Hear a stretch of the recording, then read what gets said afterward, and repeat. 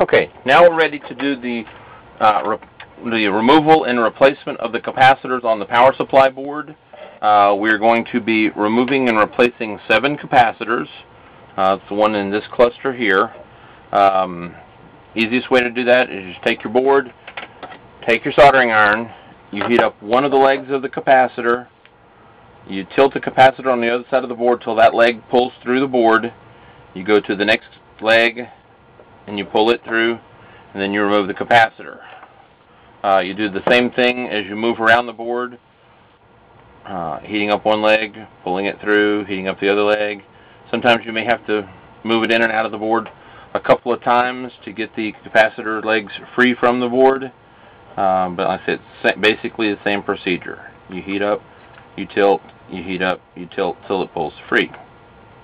At this point, we don't need to worry about the solder that's on the board. We're going to be using our desolder wick to remove that in just a few moments. We'll be replacing 7 capacitors on this board.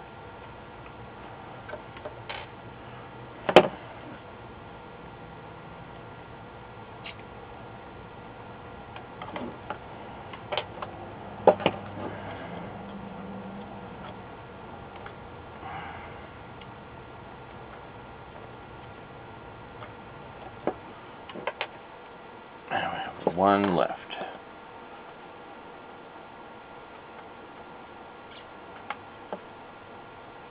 This is in a tight spot. Okay, we've got it out. Okay, now to remove the solder, we just take our solder braid, you put it over the top of the solder, heat it with your soldering iron. The excess solder will be wicked up into the braid, and then you'll be left with a clean space to insert your new replacement capacitor. So we just work our way around the board.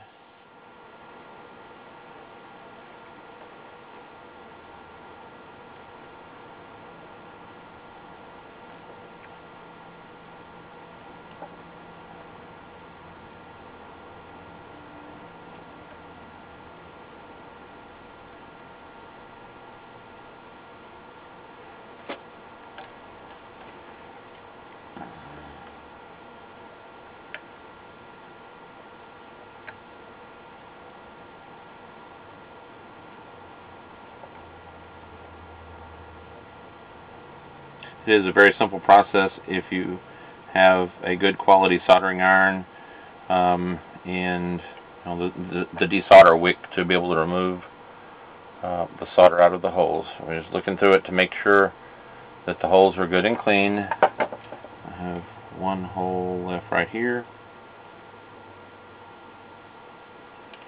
Okay, let's see, one left right here.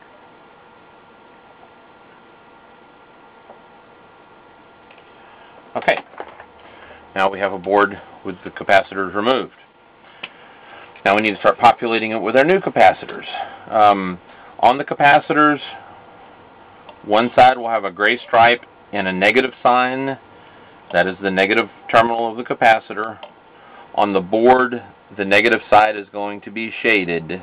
The positive side sometimes does have the positive mark. You can also tell by the length of the leads on the capacitor.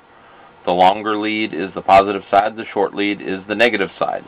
So we'll just repopulate our board.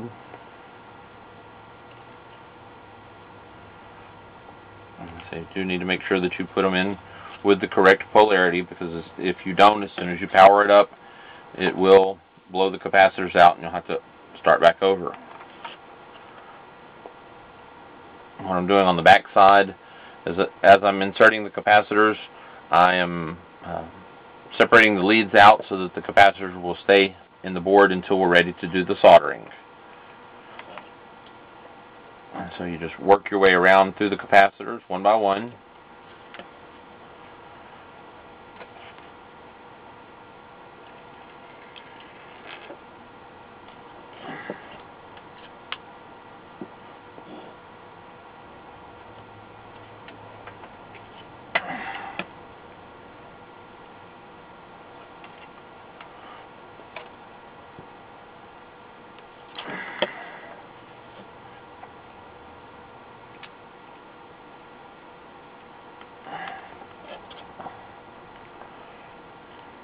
Okay, now that we have all 7 replaced on the board, now we're ready to do the soldering.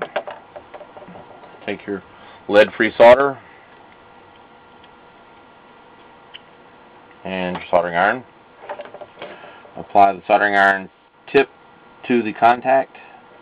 Give it a second or so to heat up, then you apply the solder.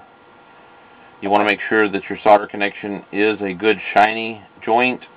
If it looks dull, then it is what is called a cold solder joint, and you need to redo it until it gets to have a nice shiny color to it.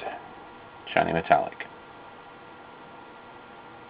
It doesn't take very much solder.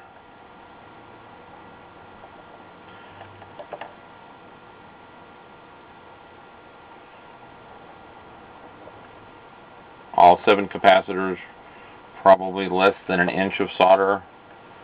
So you don't want to put too much on it, just enough to make the contact.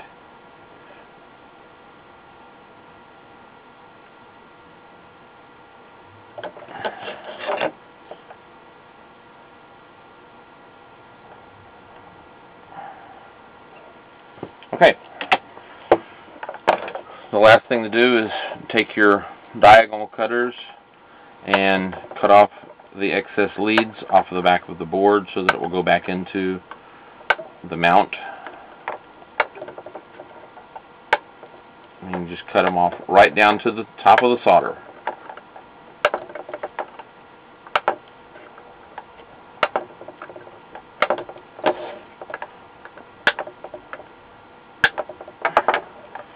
And there you are.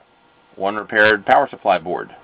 Let's take it back over to the monitor, test it out, and see how we came out.